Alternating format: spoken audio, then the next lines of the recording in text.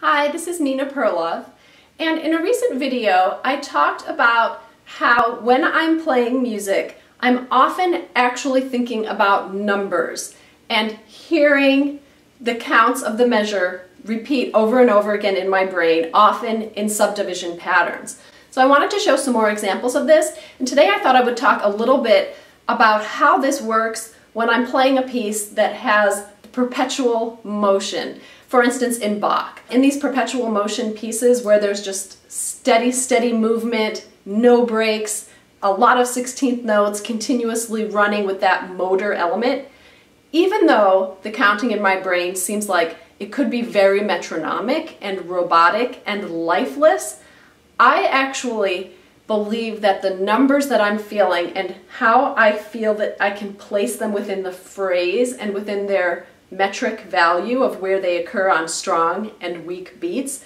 actually is what gives the music energy and what motivates the phrasing. I thought I would do a little demonstration. This is going to be a little odd. I'm not sure how it's going to work. You'll have to tell me.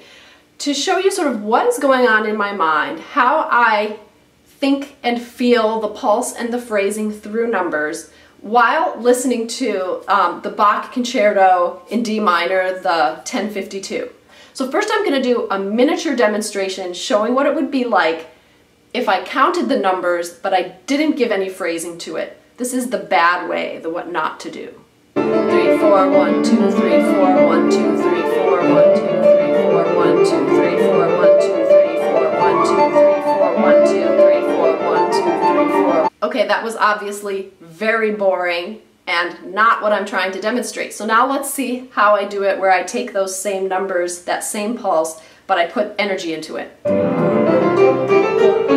3 and 4 and 1 and 2, 1, 2 and 3 and 4 and 1 and 2 and 3 and 4 and 1 and 2 and 3 and 4 and 1 and 2 and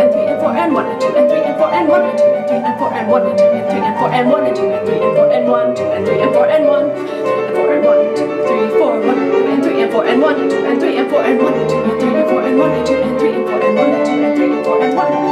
4 and 1 and 2 and 3 and 4 and 1, 2, 3, 4, 1, 2, 3, 4, 1, 2, 3, 4. It might kind of seem like I'm singing. I'm not really trying to sing, but sometimes I use my voice to show how I'm phrasing the numbers within the phrase. 1, 2, 3, 4, 1.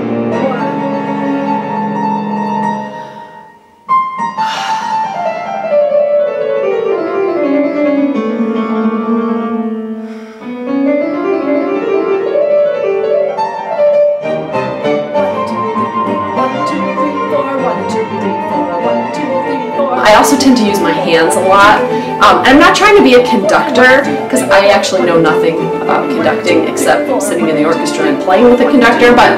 I find that sometimes these hand motions can help inform which of the numbers that I'm saying is getting the most emphasis and which numbers are being pulled back on. 1, 2, 3, 4, 1, 2, 3, 4, 1, 2, 3, 4, 1, 2, 3, 4, 1,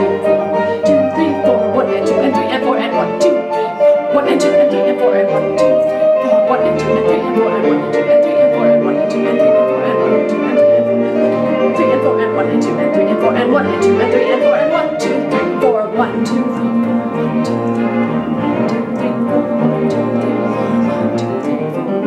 3, 4, 1, 2, 3, 4, 1, 2, 3, 4, 1, 2, 3, 4, 1, 2 and 3 and 4 and 1, 2 and 3 and 4 and 1, 2, 3, 4, 1 and 2 and 3 and 1 and 2 and 3 and 4 and 1, 2, 3, 4, 1 and 2 and 3 and 4 and 1 and 2 and 3 and 4 and 3 and 4 and 1 and 2 and 3 and 4 and 1 and 2 and 3 and 4 and 1 and 2 and 3 and 4 and 1 and 2 and 3 and 4 and 1 and 2 and 3 and 4 and 1 and 2 and 3 and 4 and 1 and 2 and 3 and 4 and 1 and 2 and 3 and 4 and 1, 1, 2, 3, 4, 1, 2, 3, 4,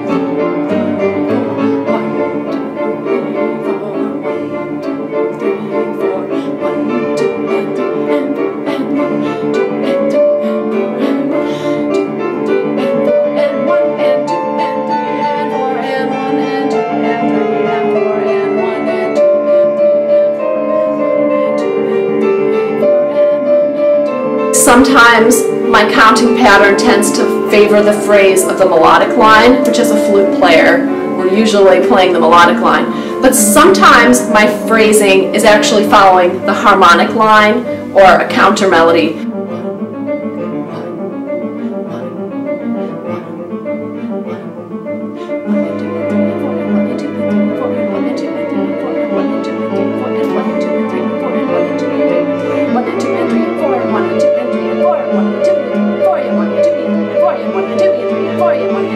3 and 4, and 1, 2, 3.